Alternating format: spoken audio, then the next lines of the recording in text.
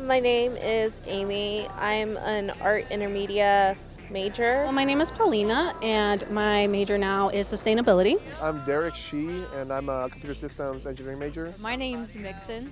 I'm a freshman at the School of Sustainability. I'm Elizabeth Sell. I'm a manager for academic advising in electrical engineering here at Arizona State.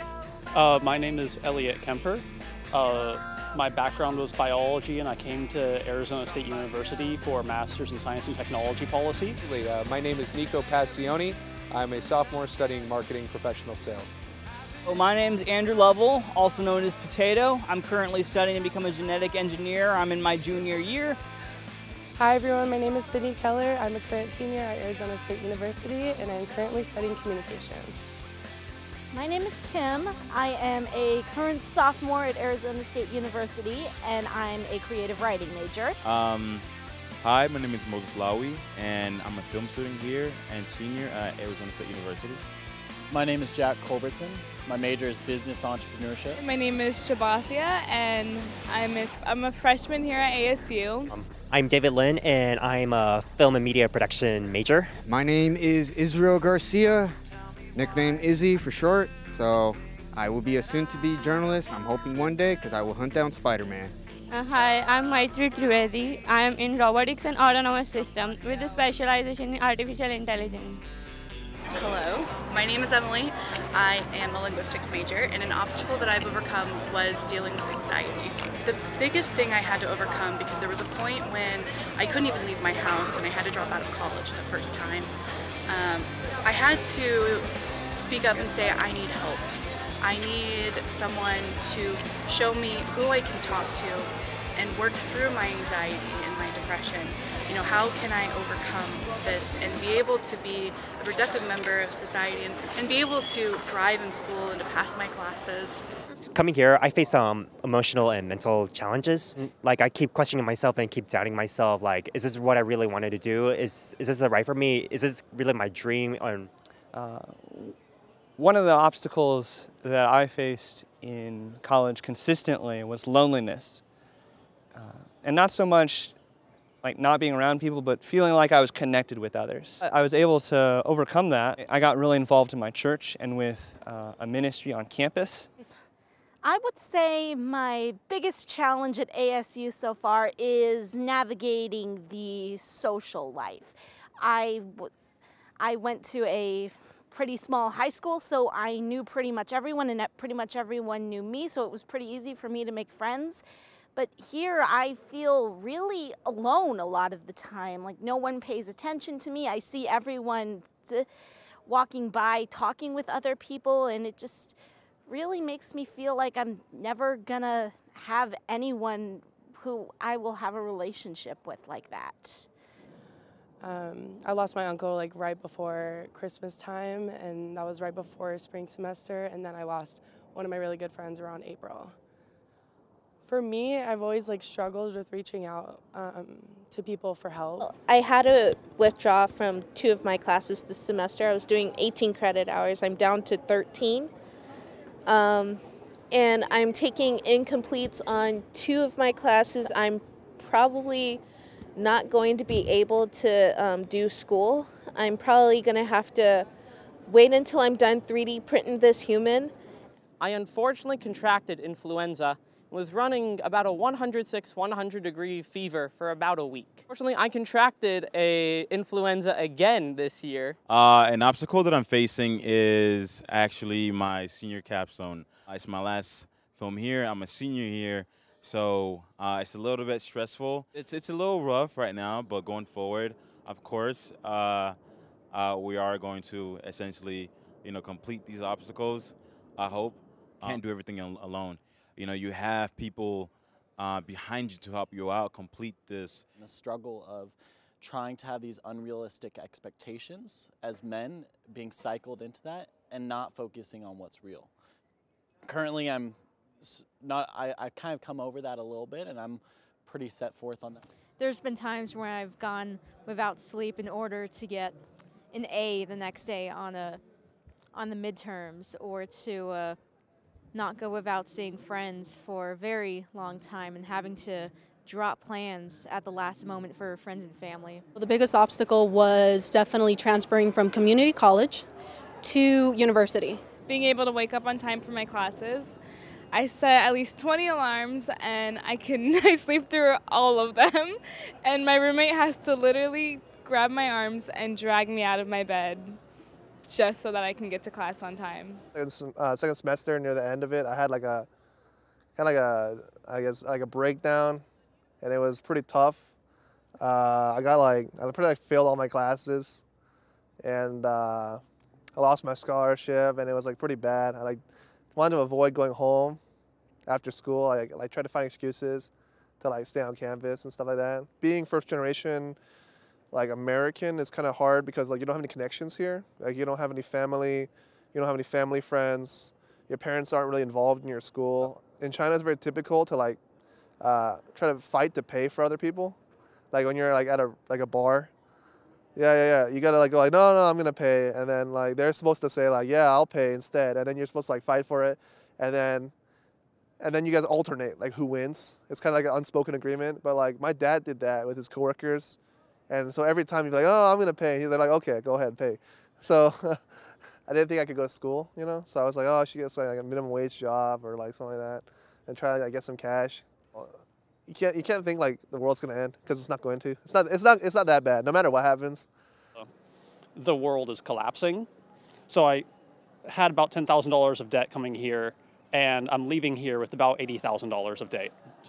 The out-of-state costs here for a master's degree are extraordinary. I've seen a lot of students who have, either suffered illness or maybe they've lost a family member and so on, and that is a challenge. Biggest obstacles are trying to balance work and school, but it's really good for them because often they're coming back to school after a break and they've had a chance to kind of figure out what it is they want to do in life, and they're very, very focused. So that office hours from faculty, yeah, don't be afraid of your faculty. A lot of engineering faculty come off as a little maybe intimidating, but they're really not once you get to know them. So definitely knock on those doors and just use as many resources as you can, and look for the balance that works for you and figure out what it is you want to do. It's okay to take some time. It's okay to change your major. I think there's a little bit of a stigma on major changes sometimes. And it is really good to go ahead and figure out what that is. You don't necessarily have to have your life all figured out by the time you're 18, 19, 20. It's okay to go through the process or later. Find all the support you can, family, friends, etc. Reach out and use all of your resources. There's a lot of stuff here on campus that students don't tap into. Everything from tutoring to academic advising to counseling and consultation. Really just hope and stubbornness that I can do something to change the world anyway. Be conscious of how you're feeling, and if at any point you're starting to get down in the dumps, feeling depressed, feeling concerned, lost, go and get some help for yourself, because there's no sense in wasting that time just sulking, because I know at that point it seems like the only thing that you can do and that the world's closing in, but at the end of the day, there are people here that care about you and want to help you. My advice for someone would just to be open with others, even though it may seem hard or that no one's listening. Everyone wants to listen to you if they care for you. So definitely go reach out to people if you need help. Talk to your teachers if you feel like it's impacting your grades and it's setting you behind in class, because they definitely will want to work with you. I've never had a teacher tell me, no, I don't want to work with you, because of what you're going through. There's always going to be someone who wants to help. I guess my advice for other students out there would be to put yourself out there. Find what makes you smile and go seize it. The piece of advice I can give to you is if you do need to drop a class, don't be afraid to. I know many of my peers worry that a W on their transcript will stop them from getting a job or a graduate degree, but especially if you have a reasonable circumstance such as illness, or even if you're struggling in the course, leaving a course and taking it again is much better than forcing yourself to fail the first time. Do not get the flu shot if you currently are infected with influenza or another virus. Doing things with other people, like me motivating them motivating me, has definitely helped me get through the times when I want to procrastinate. Don't procrastinate. I think it's important to recognize what you think the worst case scenario is probably not as bad Because, you know, I was like, oh, I got to run away, like disappear, take like a bus ticket to Detroit, become like an industrial worker. But one advice is that I suggest that you basically start off, early. You get as much people as you need. You get talent ready, your cast ready, your crew ready, as soon as possible. You make sure you lock in your dates as soon as possible too as well, and once you do that, you'll be more relaxed than me. So The last thing that I would do is create a tally of the days that you've gone by without. So that helps you motivate you to realize that, hey, I've been with how many ever days out of it that I can make this happen. But I think the biggest thing that has really helped me out with this problem is joining the Theater and Shakespeare Club here at ASU. I auditioned for their production of Mask of the Red Death last year. I had an absolute blast, and I've made friends with pretty much everyone in the cast, and we actually just wrapped up our production of A Shakespeare Carol this year, and I'm really looking forward to next semester, and I love everyone in the club. Like, pretty much just stick with it. Like, there are going to be times where you have to take time out for yourself, like withdrawing next semester and not graduating 2021 in May is kind of heartbreaking for me. But, I made it this far. I got my associates. Like, I need to take care of myself. You need to take care of yourself first. Like, that's the best you can do. I think therapy was the biggest thing that has helped me. I was able to learn a lot of the reasons why I was anxious, a lot of coping mechanisms. So I think that was probably the best thing I did. I know a lot of the dining halls here, what's really nice about them is there's actually guest swipes, and a lot of people don't use their guest swipes. So if you go up to the dining halls, just sit there and ask people, hey, do you have an extra guest swipe I could use today? I'm kind of hungry. Don't have a lot of food here. And obviously shop off campus. There's a lot of way cheaper stuff off campus. I went to Walmart, first time grocery shopping, and learning a lot of new stuff in life.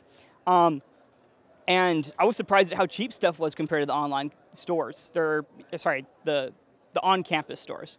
They're about 2 to 4 times cheaper. So shop off campus whenever possible.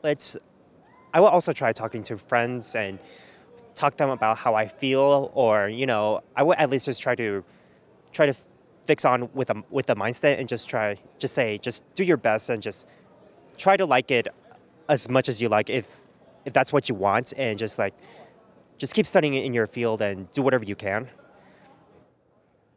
What kind of life you're going through, just remember, stay strong, stay confident, and don't give up, because you're not a quitter, you're not a failure.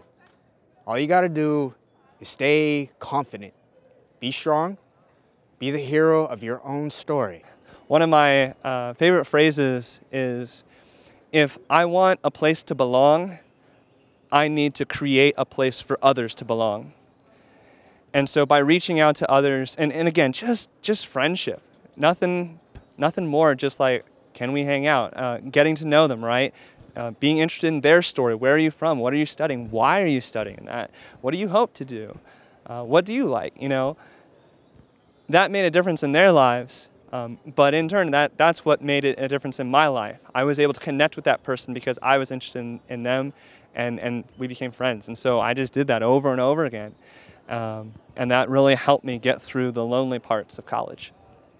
I know that ASU has a great counseling service. I know we have a 24-hour helpline that we have a link to. And even teachers are willing to talk to you, and even just sitting down for 5 seconds and just talking to someone about what you're going through, instantly releases a pressure that you didn't even know was really there.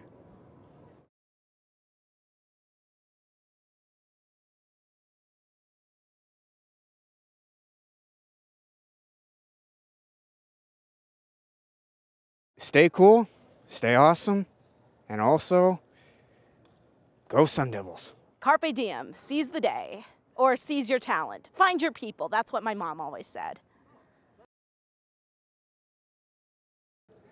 Yep. Drop mic.